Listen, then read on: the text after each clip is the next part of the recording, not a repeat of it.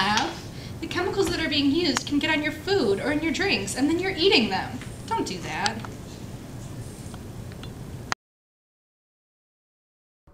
Before handling any chemicals, be sure to have proper safety gear. A pair of gloves and goggles are normally all that is necessary. Make sure to check with your lab instructor for any further safety gear.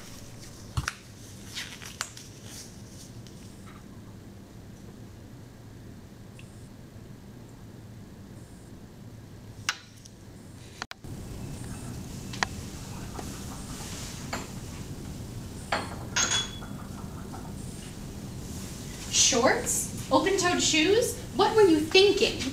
I have goggles, isn't that enough? What happens when you spill chemicals and it gets on your skin and you catch fire and die? I really didn't realize it was that big of a deal. It is. It is. I'm sorry. I'm gonna go change. That's a good plan.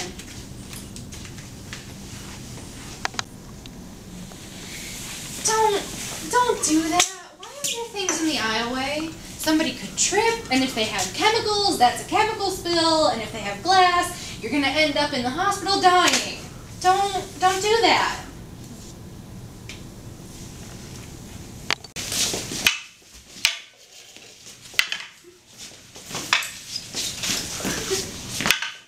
Scouts? Shush. Whoa. What are you two? Get over here. Put those down. Horseplay is dangerous. If you've broken something, or spilled chemicals, or hurt each other, you could have died. Don't do that. Let's pick all this up, and we'll get back to the lab.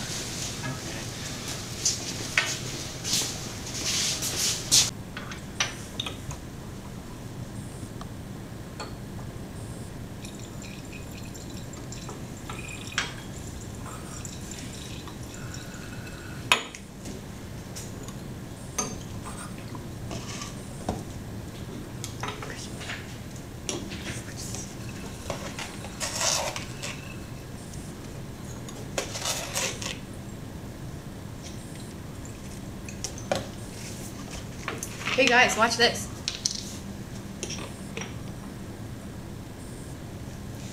Hey! Don't do that. Make sure you only do the assigned experiment. Do you know how dangerous it can be to mix chemicals when you don't know what they're going to do? Next time you could blow up the lab. Now for a quick wrap-up. No eating or drinking in the lab. Wear suitable protective gear, gloves and goggles. Dress properly, no shorts or open-toed shoes. Keep the aisleways clear in case of emergency. Do not horseplay or goof off while experimenting. And only do the assigned experiment. An important thing to remember when handling chemicals is that they are easy to mix up and contaminate. Make sure to never confuse which glassware and which pipette goes with each chemical. Mixing reagents together could cause an experiment to be unsuccessful, and even worse, could have an adverse chemical reaction.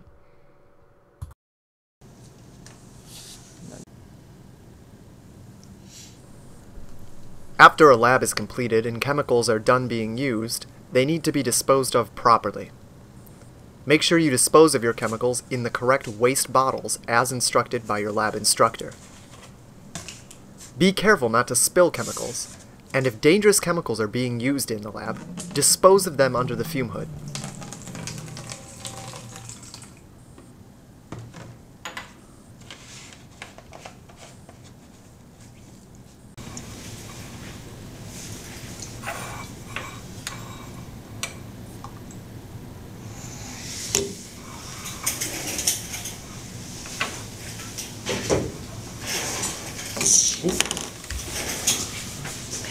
Don't do that! Are you okay? Chemical spills are dangerous. They can result in burns or accidents, and you could die. Next time, try not to spill the chemicals. And if you do, make sure you tell me. Okay.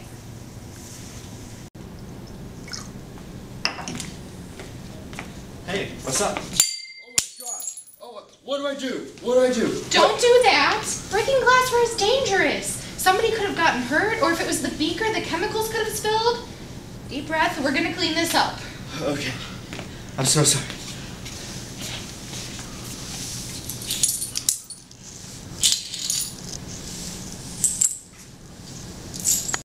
Knowing how to transport chemicals safely from your bench to the fume hood or vice versa is important.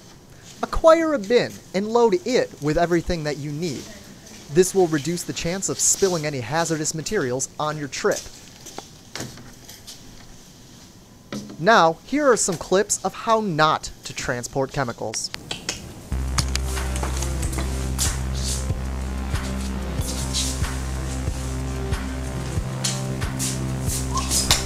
No! Oh, there's no way, Bo. Yeah, that'll work. No! It's only 100 milliliters. It's only 100 milliliters. It's only 100 milliliters. No! Hey, here's the sulfuric acid. Sweet. No! Now for a quick wrap-up. Don't cross-contaminate the chemicals. Make sure to dispose of waste properly. Let the professor know when glass is broken, and be careful not to cut yourself. Let the professor or lab assistant know when chemicals are spilled. And finally, transport chemicals safely to your bench. The MSDS, or Material Safety Data Sheet, is intended to provide workers and emergency personnel with procedures for handling or working with substances in a safe manner. It includes information such as physical data, toxicity, health effects, first aid, flammability, reactivity, storage and disposal, what protective equipment to use, and how to handle a spill involving the substance. It is an important reference that should be referred to when handling an unknown substance.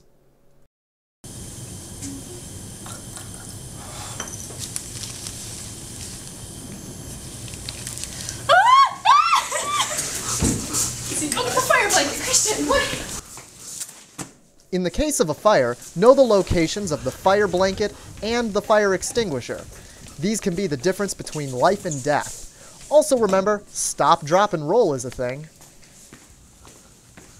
Into here. And once you've done that, you're also going to want to add about 1 milliliter of this as well. And then go ahead and stir it and let it sit for a minute. Did you need something? Oh, yeah, the fume hood's on fire. Okay, class, we're going to calmly proceed towards the exit. Please go. Keep going, keep going. Why did you set the fume hood on fire? The fume hood is on fire. What were you thinking? Don't do that.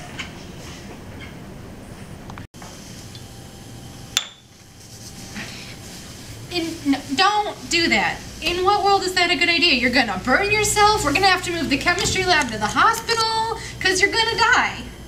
Don't. I'm sorry.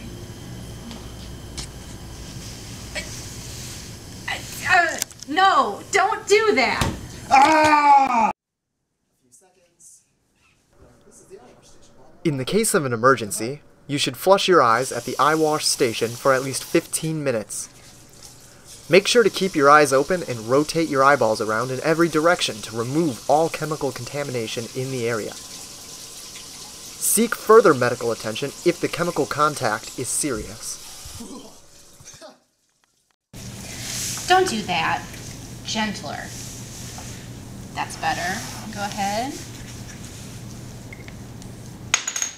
Oh. I think I cut myself.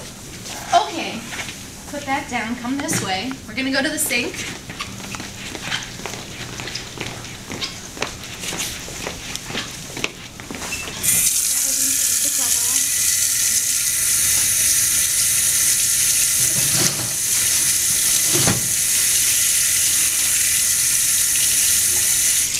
Put pressure on that. Pressure.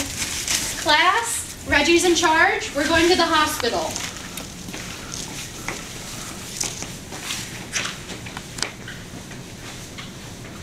In the case of a cut or an injury, know the location of the first aid kit.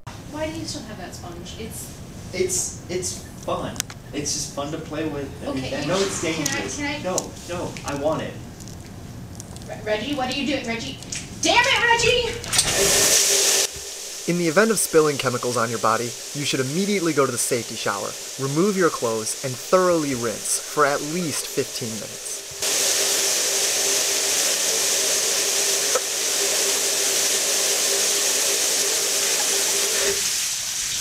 Now for the final wrap-up. Know where the MSDS is located and how to use it. Know the locations of the fire blanket and fire extinguisher. Leave calmly in the case of a large fire. Operate hot equipment carefully, Bunsen burners and hot plates. Use the Eyewash Station in cases of chemical contact with the face.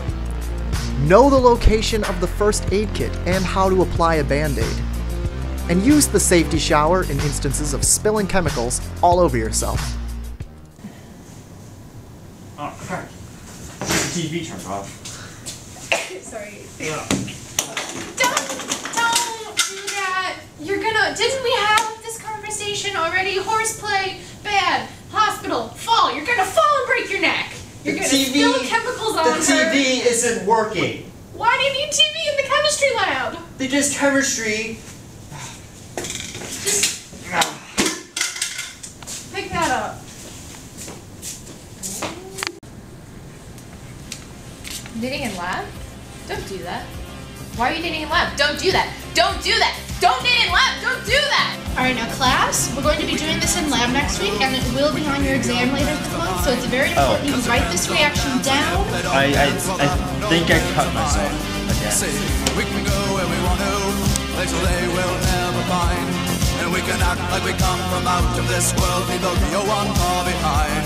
We can dance. What you say?